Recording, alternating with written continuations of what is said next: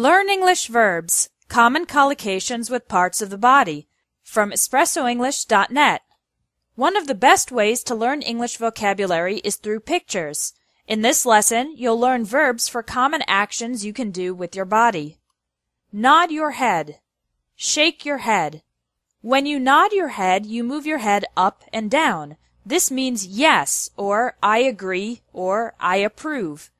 When you shake your head, you move your head from side to side.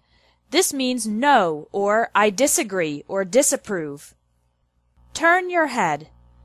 To turn your head is to direct it to one side. We can also say turn towards when the person turns to look at something, and turn away when the person turns in the opposite direction. Roll your eyes.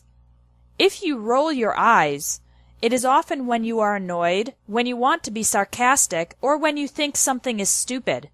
Be careful with this gesture, because it can be impolite. Wink.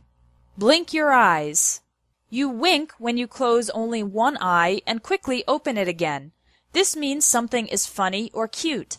Sometimes people also wink when they are romantically interested in another person. You blink when you close both eyes and quickly open them again.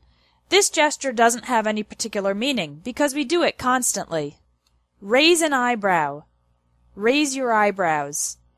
When you raise an eyebrow, only one eyebrow, it means you are curious, suspicious, or skeptical of something.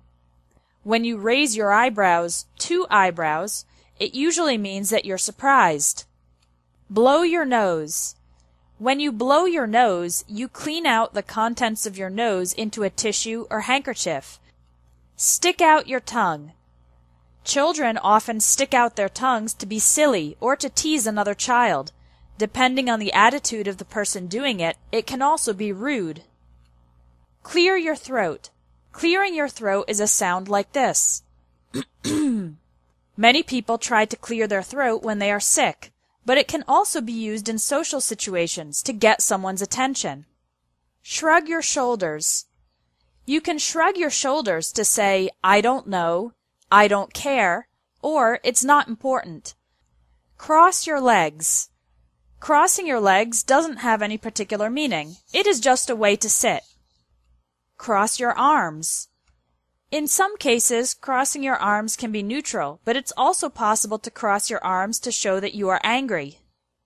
Keep your fingers crossed. Keeping your fingers crossed has a special meaning in English. It means to hope for good luck or a positive result. Give the finger. Giving the finger is an extremely rude gesture. Another idiom for it is flip off. Give the thumbs up. Give the thumbs down. If you give the thumbs up, it means you approve of something or you think it's great. If you give the thumbs down, it means you disapprove of something or you think it's terrible. Visit www.espressoenglish.net for more English tips. If you like this video, please share.